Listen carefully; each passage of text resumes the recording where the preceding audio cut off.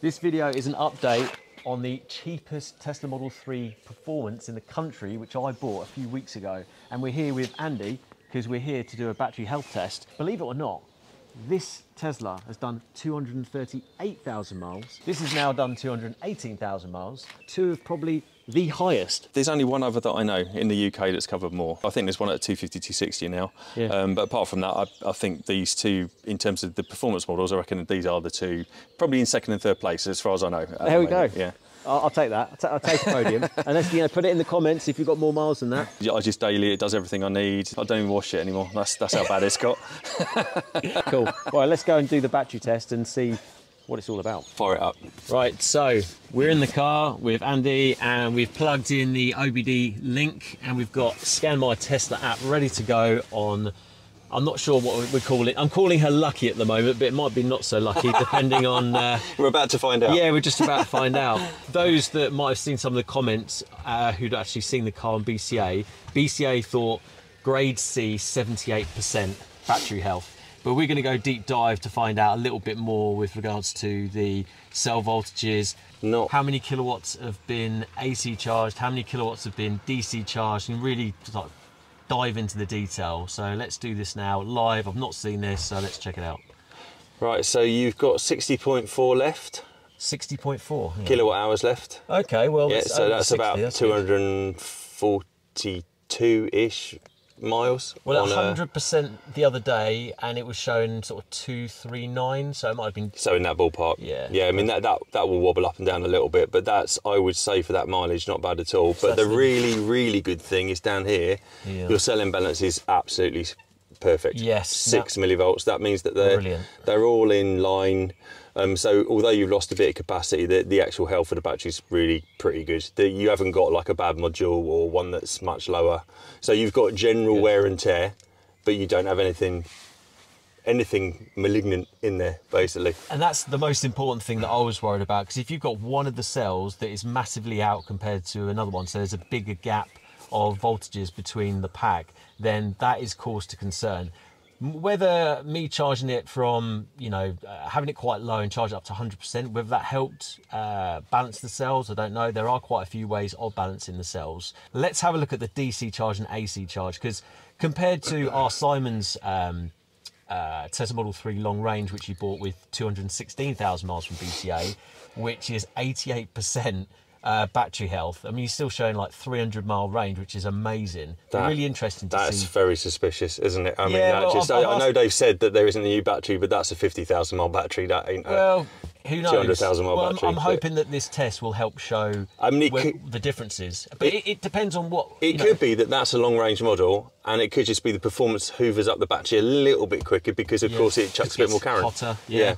So that's just a working theory, but I mean, they've got very, very lucky with that battery because that's almost new. I mean, that's ridiculous range for that. So they've done well on that one. And if anybody wants to know, would I have preferred to have bought the long range rather than this performance? To be honest, I much prefer to have the performance because at the end of the day, I'm a chargehead. But let's get into a bit more detail because I'm sure everybody wants to see it.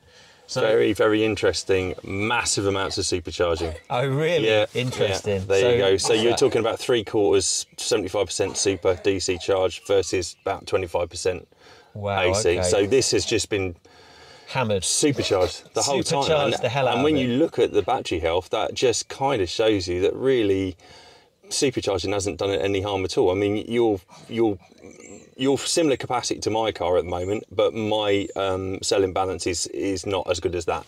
And Andy's car is over here. It's a Stealth, and it's done 238,000 miles. And there's a video up there, up there, where we went into the detail probably 20,000 miles ago when you first picked it up. But yeah, so just to... And although, my battery's fine, it's got a slightly wider cell imbalance and the capacity is about the same as yours. Probably when I bought it, it was almost exactly the same as yours because ironically, the mileage you bought this at is the same mileage I bought that at. I've done 20,000 miles since. Yeah. And it's gone from about 61 to about 59.5, something like that. Yeah. Okay, so again, I'm showing maybe about 0.9 kilowatt hours less than yours. My cell imbalance is slightly wider, but mine's, the AC/DC has been reversed. So mine's been predominantly AC charged. Well, this could be the argument for the R. Simmons's one, because that one was majority AC charged, wasn't it? Yeah, but the point I'm making here is, although ours are completely reversed, our batteries look quite similar. For the same sort of mileage. So I'm saying that although I'm predominantly AC charged and you're predominantly supercharged, there isn't much difference in them. Although yours is a Panasonic battery because it's an early one, and this is an LG battery. Oh, that and the LG battery is supposed to have better longevity, but the Panasonic battery is supposed to be better for fast charging. So I hear. It'd be really interesting in the comments. Whack it in the comments for, you know, even more Tesla nerds than us that might know that. So how many times have the wipers have gone? And then there is a bit more to come, because I'm going to be going through a few more bits on the Interesting car. Is this as well. Look at the number of charge cycles. How many charge cycles? 1600. You know, and what's yours in comparison then? About 1500. So yours has been charged a few more times. Not that I think that really makes very much difference. I mean, these charge cycles actually move up and down, because obviously they're saying it's a little hard to define is what is a full charge. Yeah. You know, so. That's really good news about the cell imbalance, though. Yeah, it's fantastic. I mean, that's like a new one. Yeah. And actually, it's exactly the same as new one, but Richard's less one. energy.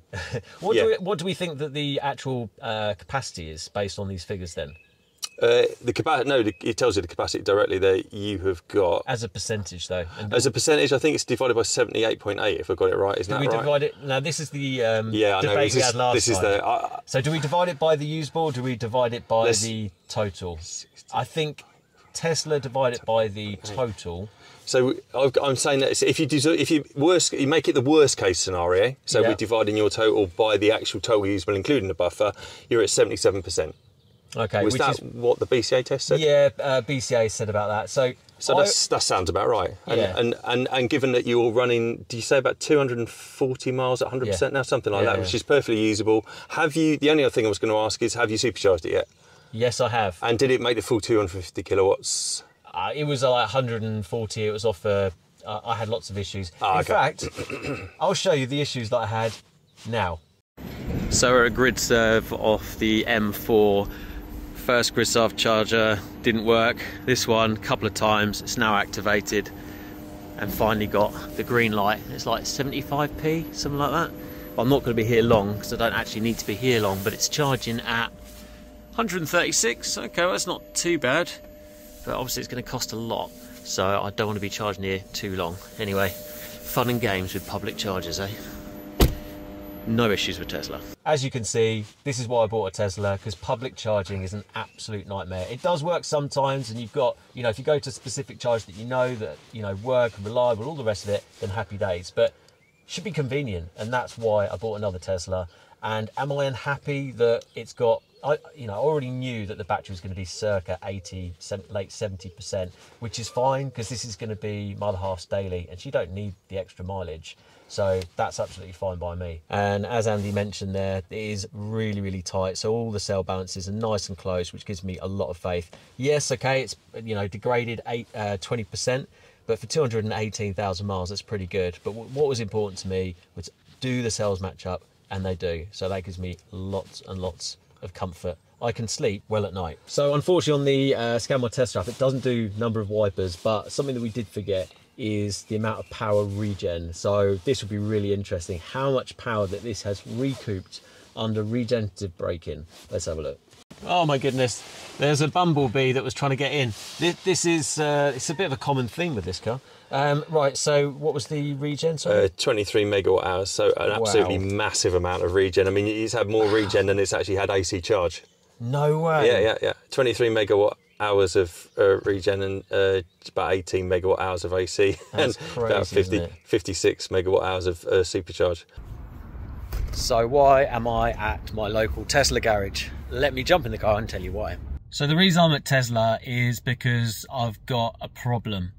And I thought that it was sorted. As you might have seen from my first video, it said that the air conditioning system had been replaced. Now, I didn't recognize it on my first journey, because as you would have recognised in the first episode of this series is I was hyperminding this car when I drove it back. I wasn't using the air conditioning system.